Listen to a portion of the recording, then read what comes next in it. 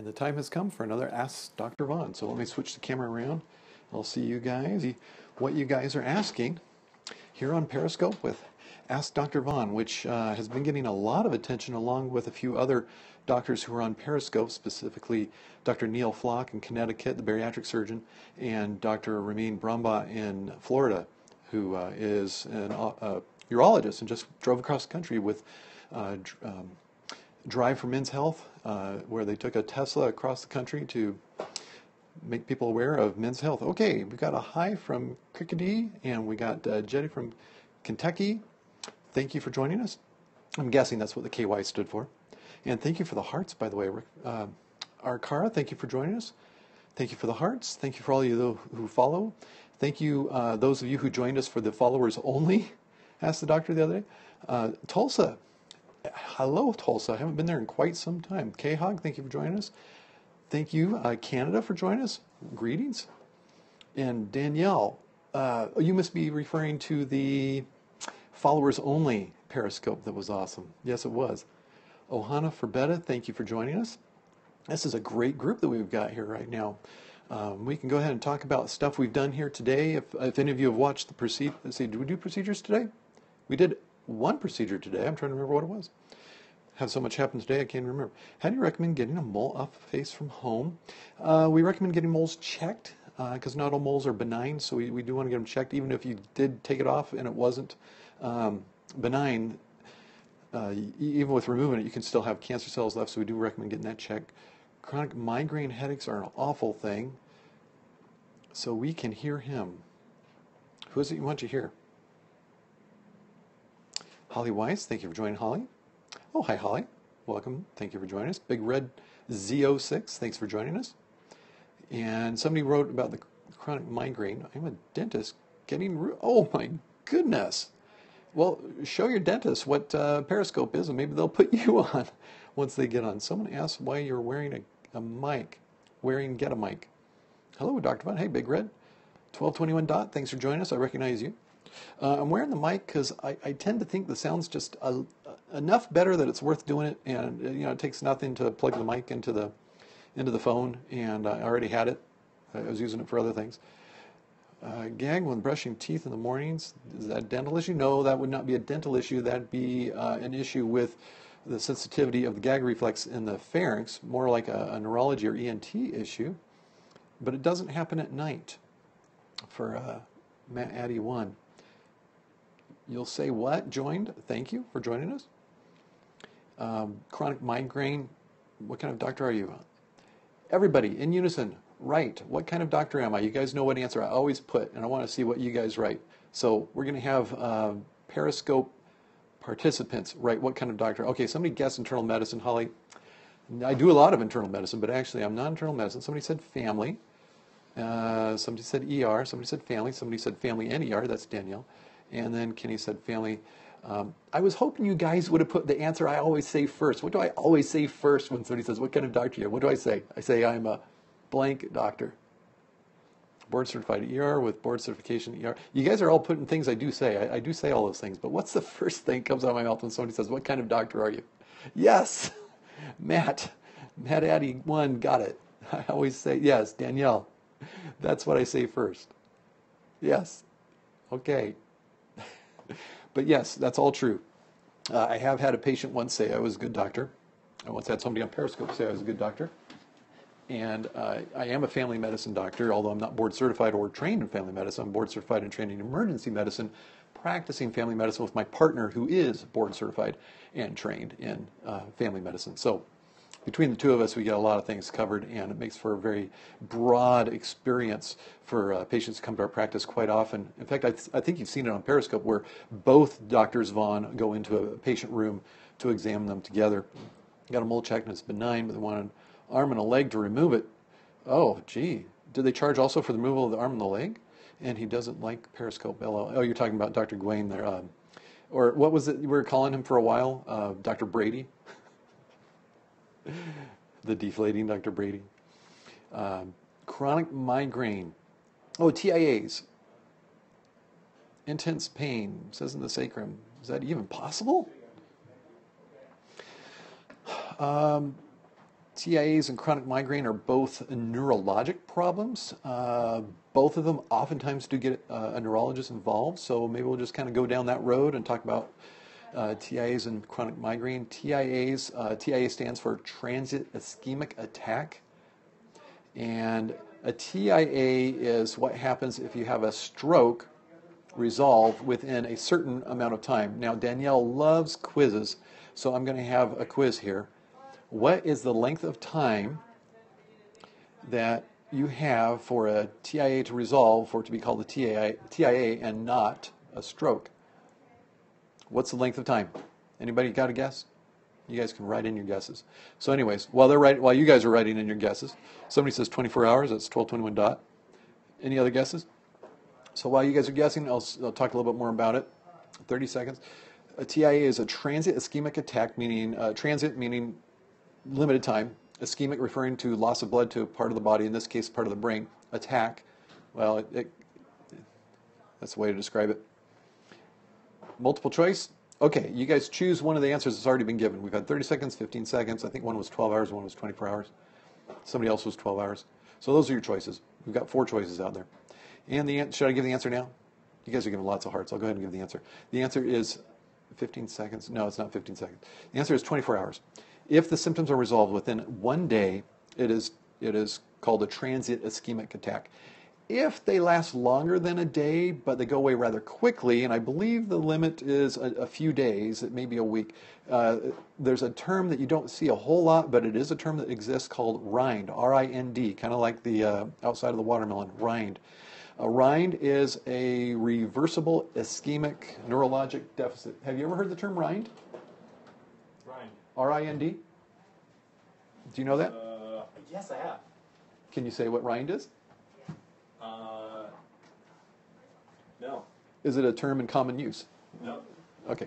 Rind, reversible ischemic neurological deficit. Or TIA. So, well, Different than TIA. We had somebody who they used that term on. it's longer than a TIA. A TIA is 24-hour. Rind, I think, can last up to a week, but I'm not sure. I'd have to check. I'm sure somebody can check Wikipedia and tell us.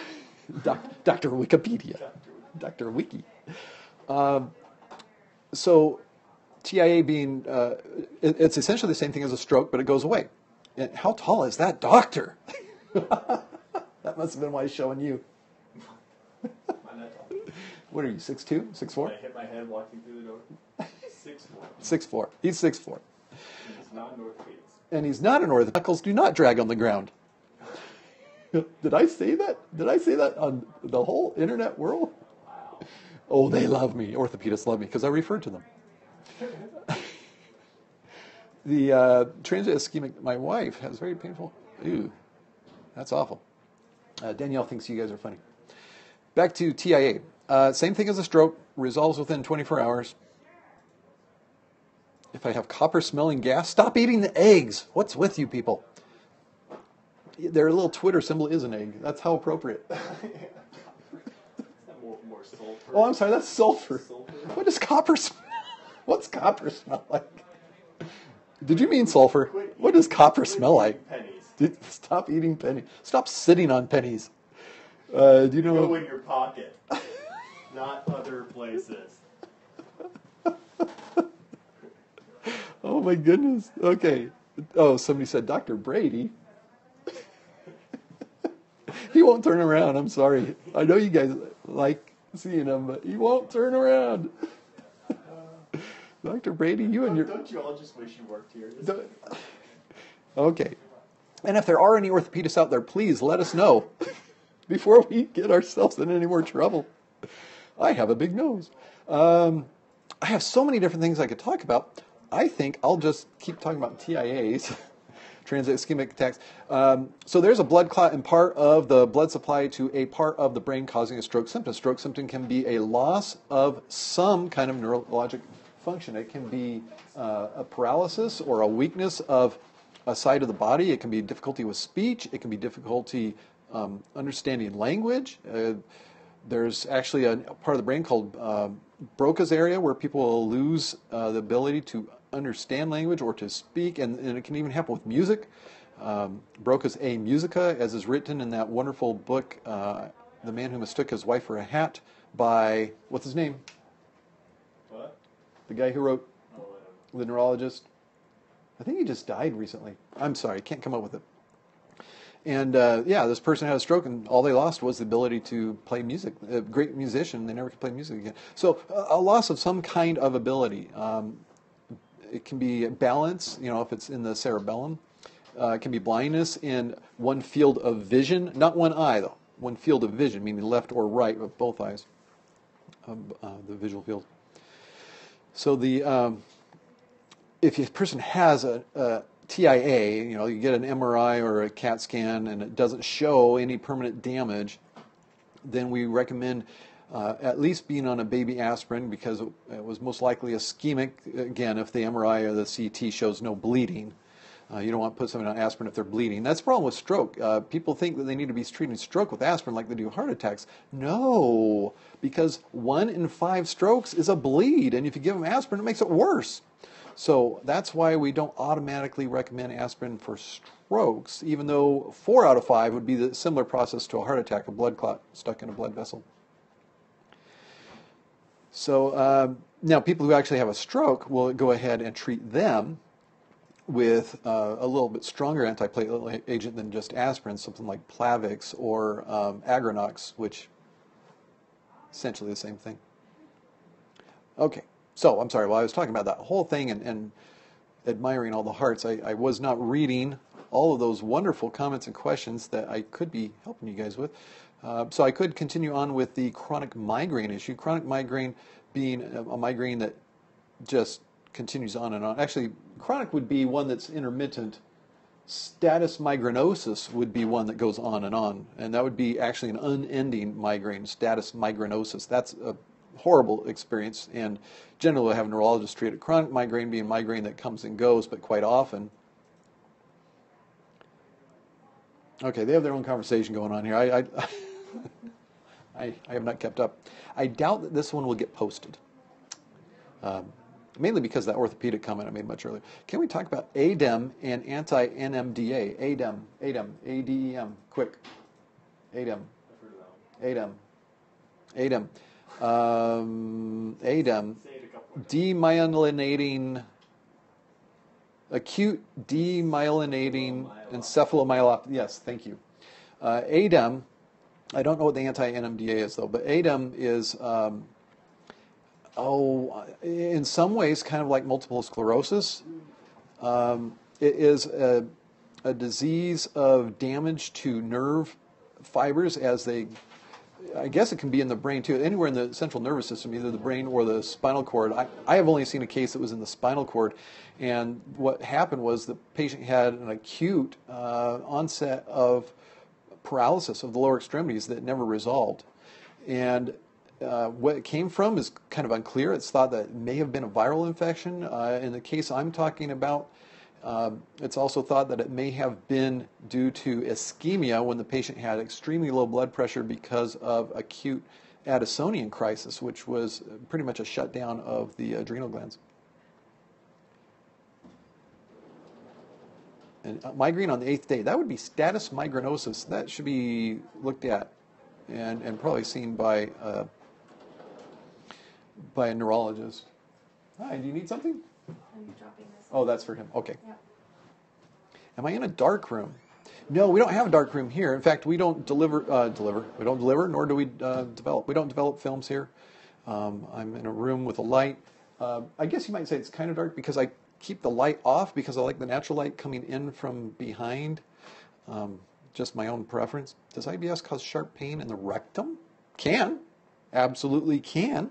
But so can something called proctalgia fugax that occurs in people who don't have IBS. They just occasionally get a sharp pain and then it goes away, and that's about all there is to it.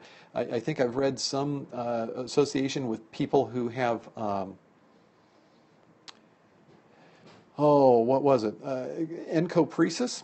That's a topic that we did a show on. Actually, that was one of my favorite shows in the last couple of months on Medically Speaking Radio. You can find the podcast for it on iTunes. And if you're going there, please rate it. And by the way, speaking of nothing I should be alarmed about. Cancer doesn't cause sharp pain. Not usually. Foreign objects can cause sharp pain in the rectum. And anybody who's watched enough of these would know that